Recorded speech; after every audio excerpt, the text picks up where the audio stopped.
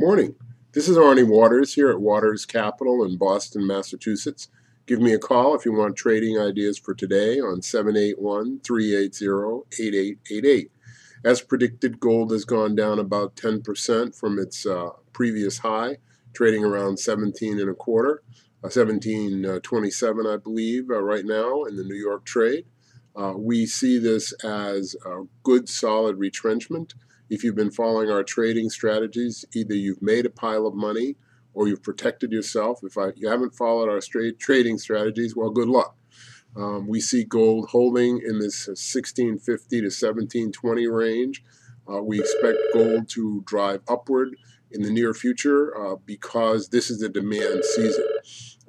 We want to point out something about demand, and usually we talk about India and China. We need to also talk about Vietnam, Indonesia, South Korea, and Thailand. In all of these countries, the purchase of jewelry is not simply for adornment. It's for the acquisition of gold. And so we need to keep in mind that this demand, which will start in about a week and go through the end of the year for our own Western European and American holidays, will produce a very desired result, an increase in demand at a time when supply is weakening in gold. Secondly, the recent decline over the last 48 hours in gold will have the desired effect of shaking out speculators and people who are not serious investors. And so this will cleanse the market, as it were, of this kind of trading, day trading kind of person, and get the market back on its sound fundamental basis, people who are buying gold because they see the direction. I wish to point out to you another factoid that was uncovered by some smart guy and not at Waters Capital, is that if we look at the pre-79.80 levels of gold, in other words, what was gold trading at in 1979.80, and we change that factor into inflation, we add inflation in that, gold ought to be selling at $10,000 today. Keep that in mind. That's from the Gold Stock Analyst.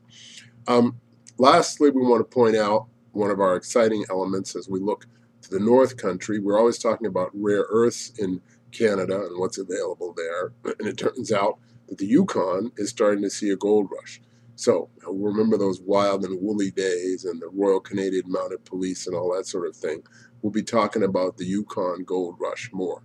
So aim for the ice flows, keep your faith in gold, keep thinking about what's really going to happen in the next 4 or 5 days at Jackson Hole and see if that's going to solve our problems. And maybe after Labor Day, when all the mucky mucks come back to work, we'll see some dramatic upward movements. This is when I say dramatic upward movements, I'm being facetious. I see the U.S. stock market being in a doldrum. I see the U.S. economy struggling along, but doing better than most other world economies.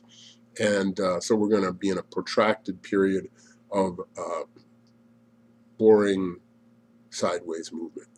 Arnie Waters, aim for the ice flows, not the open water. Have a great